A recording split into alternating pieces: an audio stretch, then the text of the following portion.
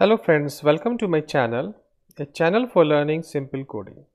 If you find this video to be helpful, please like, share and subscribe my channel. In last few videos we have make this type of application by using React router. Now in this series we want to learn how we can pass a property to the component that we are using as a element. For example, that I have a home here, so in place of this root or home I'm using this home tag, I'm using this home component.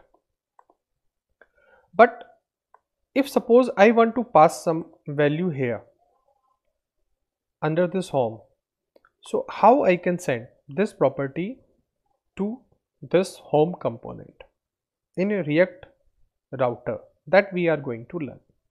For example, that we have a home page here. In place of this home page, if I say React router home page, that I want to display by the property. So how we can do that we are going to learn. So here in app.js,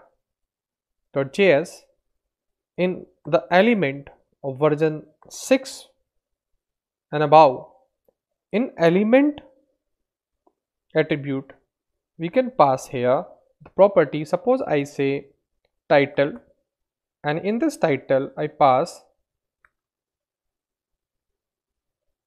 React router home page, for example, that I want to pass.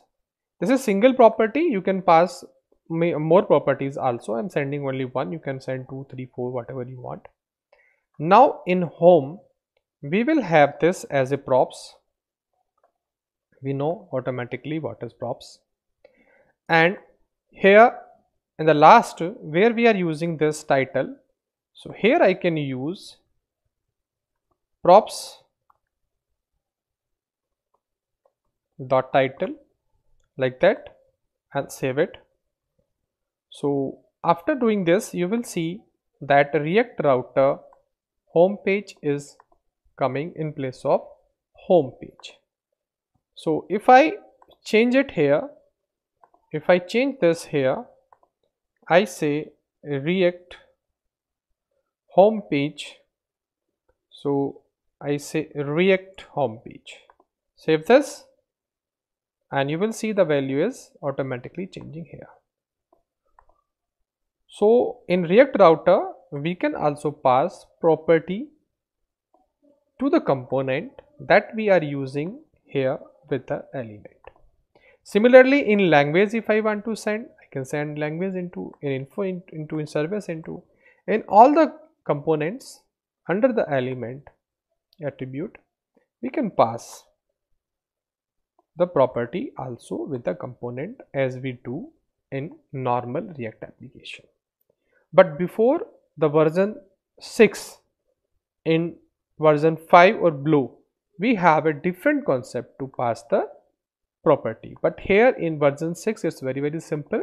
Just inside this element tag, when we are just calling a component, just here pass the property, and here in the component, just similar as we use props, we just use the props as a parameter here in the home function, and then with the help of this we are using props dot title, because here we give the name to title.